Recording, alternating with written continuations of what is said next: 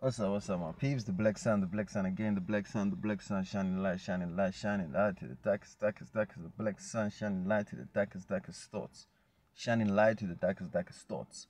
Right, what are we talking about? What are we talking about this morning? We're talking about shapeshifters and lizards. We're talking about shapeshifters and lizards. What is this? What are we talking about when you're talking about shapeshifting and being a lizard? You hear all about this on the internet about shapeshifters.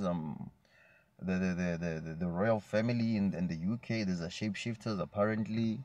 It's a lot of shape shifting happening. So I want to explain. I want to teach. I want to open up about exactly what shape shifting or being a reptilian is. So they say. There's conspiracy theories. Also, you can say, or there's parts of us that we haven't discovered yet. So basically, when you're talking about being a shapeshifter and a reptilian, you have to understand consciousness first, how it works. Then you have to understand the levels of the body, how they work. You understand?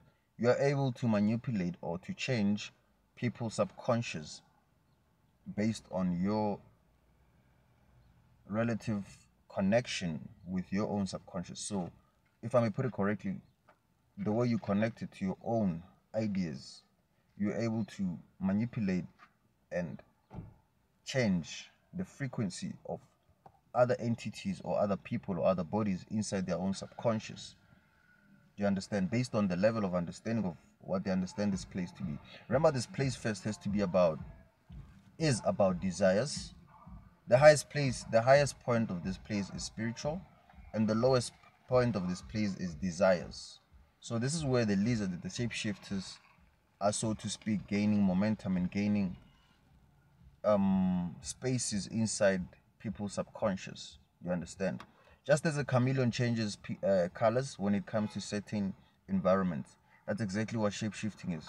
You understand? So shapeshifting is, you have to first connect to your whole consciousness. Then once your whole consciousness has explained to you what you are, what you is, and if you're royal, or if you are a peasant, or if you're a slave, some call it that, but these are all spiritual points of levels of the body.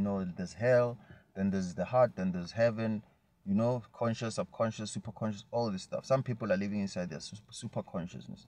That's why they're able to discover talents. That's why they're able to discover people's gifts. You understand? There's people who can see people's gifts. These people are not normal, yo. These people are not like you. Don't make no mistake. They look like you, they sound like you, but when they talk, they have heightened suggestibilities. You understand? And your mind, if it's not schooled, it's going to realize or recognize what the entity is exactly sending rather than what is.